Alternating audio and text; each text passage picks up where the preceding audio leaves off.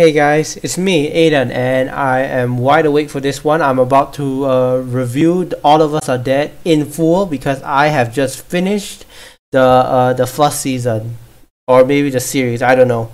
First of all, overall, I felt like the show was really good. The Koreans, like I said, have mastered the zombie genre, and they managed to like flesh out these characters, these survivors who we could root for, their bonds, and the filming, the pacing, everything felt okay, except for the fact that I feel that um the emotional like talks and like moans between them, right? I felt like they could have been slightly shorter. I mean, I'm all for like expressing these emotions and like these relationships these characters have, but I feel like they really dragged out at times. I feel like something else could have been used to fill a bit of that time that they were talking or something. So I'm a little confused about what the ending of that finale set up, because okay, so the thing that I feel like is the focus, that Namra, one of the human zombie hybrid of the group, she has found like others hybrids like her, and so I that implies that maybe they can form a little like group of their own, or a little community in the remains of in the remains of the city or something.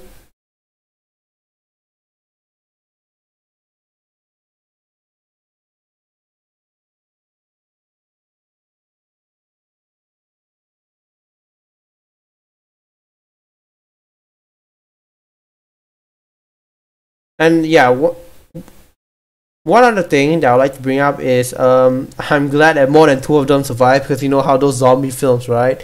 Either like none of them survive, or it comes down to like one or like two, one to like one to three people, like that tiny little, like the tiny few left. But we actually got like six survivors, six survivors out of 13 or so. That's actually a pretty good number, if I'm being honest.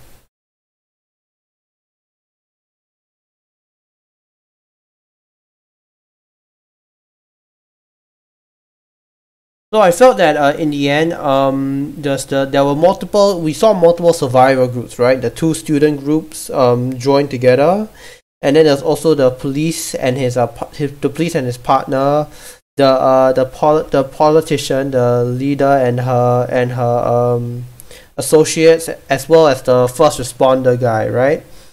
So yeah, so the two student groups and the first responder like came together, but I feel like after they got like that united like group, right, of the students, they kind of let the other storylines fall away a bit. I mean, they did give a bit of closure to them, but I felt like they could have been explored more. The two cops. One of them is the frightened one from Seoul University, and yeah, I felt that more could have been done with like that storyline. The two of them, the streamer and the little girl and the baby. I felt like there could have been more that could have been like dived into. And speaking of closures, right? There was one story. There was one side-ish storyline that I want to like assume is done with. So at the beginning of episode 9 or 10, I think one of the last few episodes, we saw this sergeant, right? This police sergeant or soldier or whatever. He was leaving the force, but he volunteered for the last mission against the zombies, and he was infected, right? So I guess it's kind of safe to assume that because of the cleanup and the time lapse, I guess they just killed him or something. But I am pretty glad that Yunji, I believe that was her, the girl that got bullied. I'm actually kind of relieved like she's gone, because I feel like she would have just caused more problems. At first, right? Yeah, can we just talk about Yunji for a second? At first, I really felt like, oh no, she's getting bullied and all that stuff, and she was about to commit suicide. I felt really bad for her at first, right? But the more her storyline went on, and she turned into the super zombie and had this whole revenge story arc, I just realized, she has a very fucked up sense of priorities. Like, it's so weird. You know, like when she was like in front of in front of those bullies, right? You know, like when the teacher and all this, the teachers and the parents had that meeting, and then she denied being bullied.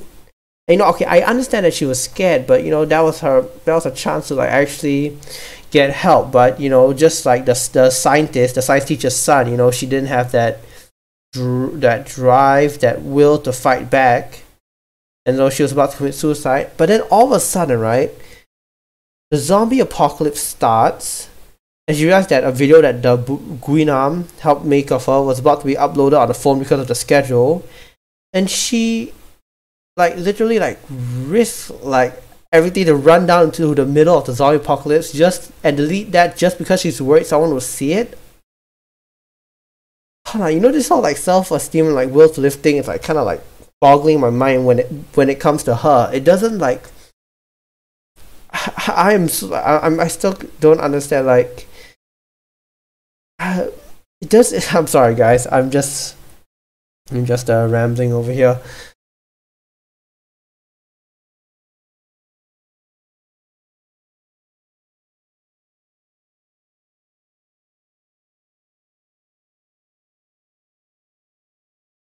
Most of the deaths on the show were pretty tragic. Some I couldn't really care less about, you know.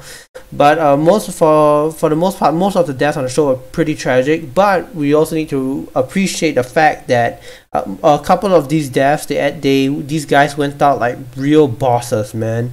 First of all, Jun Young, the smart second top student character.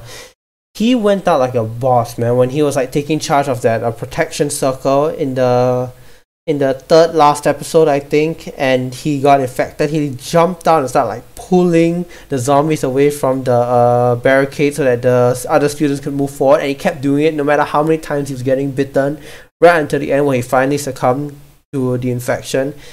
That was amazing. It doesn't make his death any less tragic, of course, but it makes it so, you know, admirable that despite like the virus, you know, the horror of everything that's happened, to the end, even though he knew he was gonna turn, he still did everything he could to help them, which is really really cool.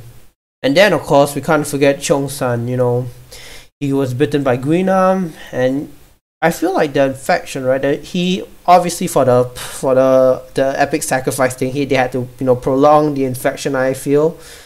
But yeah, you know, he lured all the zombies away from the group so they could escape, and then at the same time he had a final fight with Guinam right before the bomb hit and killed all the zombies left there, including plus him and Guinam.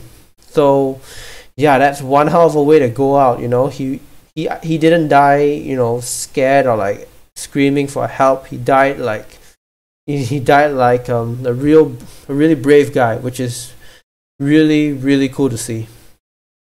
Yeah, honestly, you know, guys, I am really not sure where this is gonna leave the possibility of a season 2. Most of the zombies have been eradicated, and the ending implies that Prez, sorry, Namra, she went down to like fight the zombies or something, I assume. So yeah, you know, there aren't really a lot of zombies left, considering they have been like, most of them have been bombed out. Mentioned that it had spread to another town, and they wanted to implement you know, martial law there or something. I'm sorry if I forgot this part of the series. You guys can tell me in the comments if you want. Maybe you know, something happens and the zombie virus continues to spread or something. If there is going to be a season 2, I'm not sure if it needs a season 2, to be honest, because I feel like the way most of these stories have been wrapped up, I mean, it's not perfect, but it's okay, you know. I felt like that's all we really need to know, other than you know, Namra's part. So yeah, I don't know. Do you guys think there's a possibility for season 2? And if so, what do you think it'd be about? I guess obviously, given the show, it would be about zombies, right? But you know, what specifically? But yeah, overall, I really enjoyed the show. I would give this an 8 out of 10. Also, special shout out to Daesu and his singing in episode 8, because that was beautiful. I think that was one of my favorite moments in the whole show, where they're all around the campfire and he starts off that song.